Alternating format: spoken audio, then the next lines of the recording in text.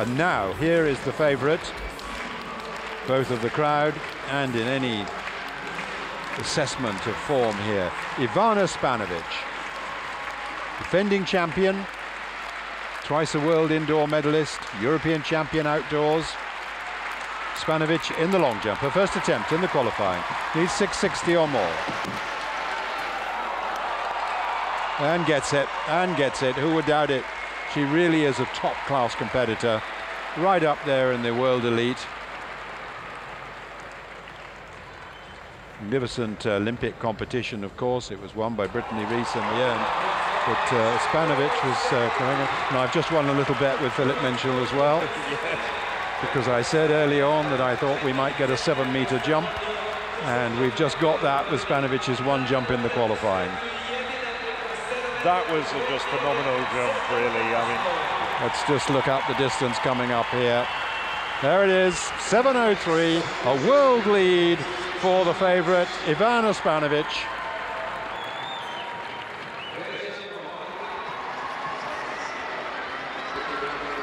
A big roar as Ivana Spanovic comes onto the runway after a foul in the first round.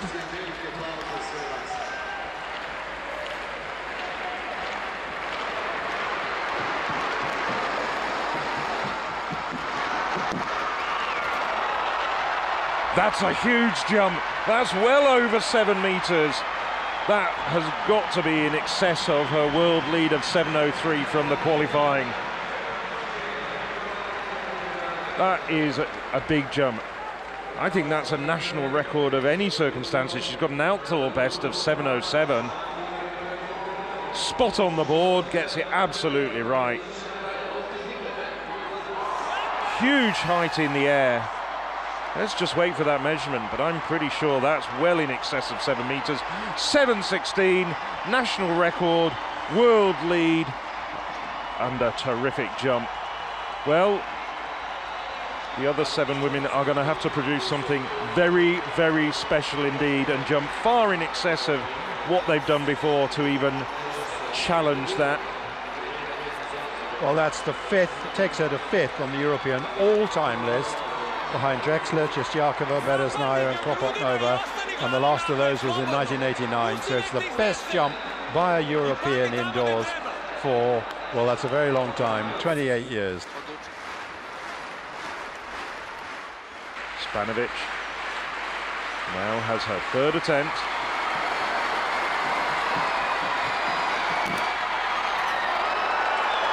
And another big jump. A white flag. Well, it's there or thereabouts, that 7:16 she did in the last round.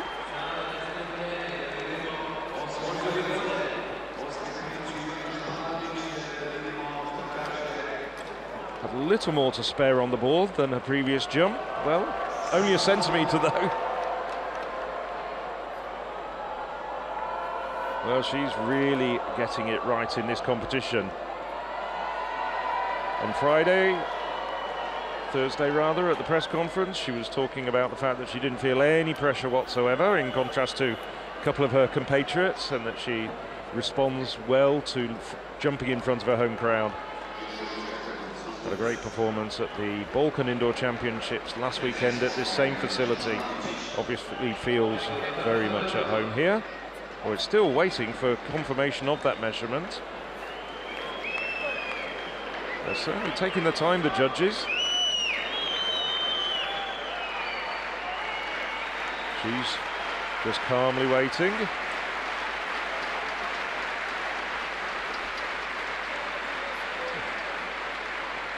Can she be that calm when there's something special about to come?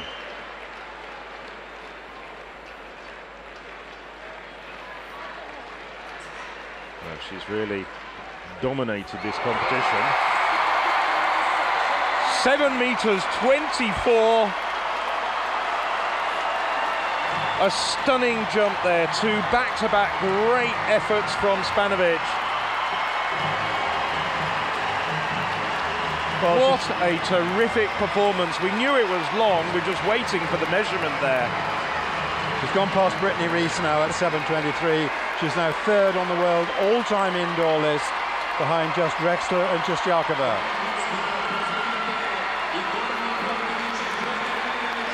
So we haven't had indoor jumping like this. As I said, it's 28 years since we've had anywhere in the world now to better that indoors. Almost 3 decades. It's not hyperbole to say you're seeing a historic performance here. Ivana Spanovic. She has responded in magnificent fashion to all the expectations placed on her by the home crowd here in Belgrade. 7:24. As we've been saying, the longest jump in the world for 28 years. Can she match that?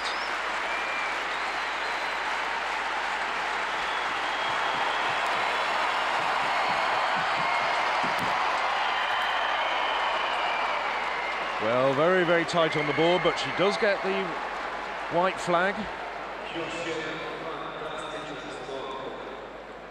Not only big jumps, but a fantastic series, isn't it? Yes, after that foul in the first round. Bang every single time, spot on the board. Well, that is another jump over 7 meters. Possibly not quite as long, though, as that phenomenal third round leap.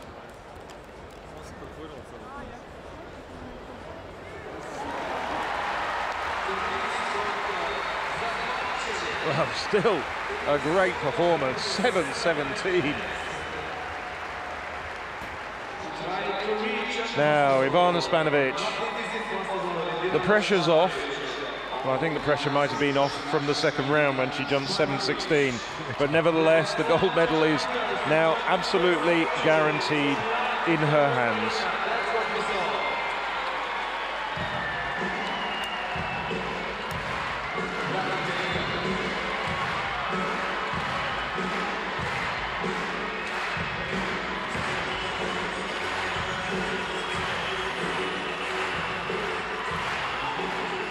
Well, they've cranked up the music, and certainly the applause is starting to deafen.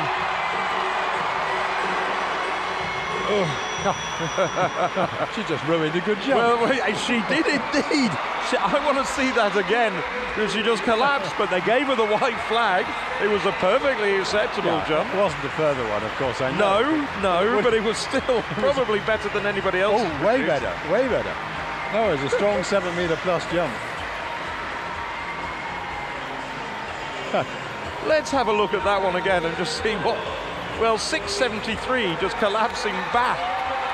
As Peter says, it would have been well over 7 meters. No, we know it wasn't going to be a winning jump. She didn't spoil that, but it would have been nice to have had a series of valid jumps all over 7 meters, that's for sure. And all of them, apart from that one, have been over her previous lifetime best. Well, they're chanting her name. Well, she really delivered.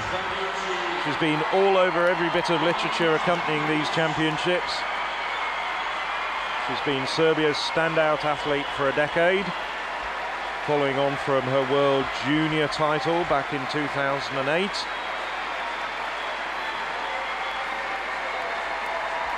Well, I just wonder what the Americans will think. The likes of Brittany Reese and Tiana Bartoletta and a few others when they see these performances a bit later on in the day.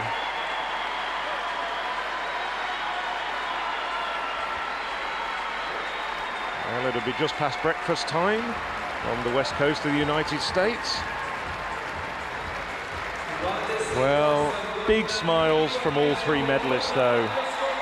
Spanovic, of course, will be the talking point all across Serbia tomorrow morning, but deserved applause as well for terrific performances from Lorraine Nugent, 6:97 national record in the silver medal spot, and Claudia Salmon-Rath twice improving her personal best, which was set in qualifying during the course of this competition, and she got a bronze.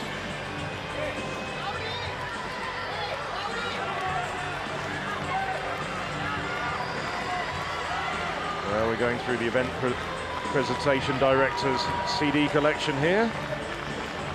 Simply the best, but on this occasion, as I said earlier, certainly it's not hyperbole.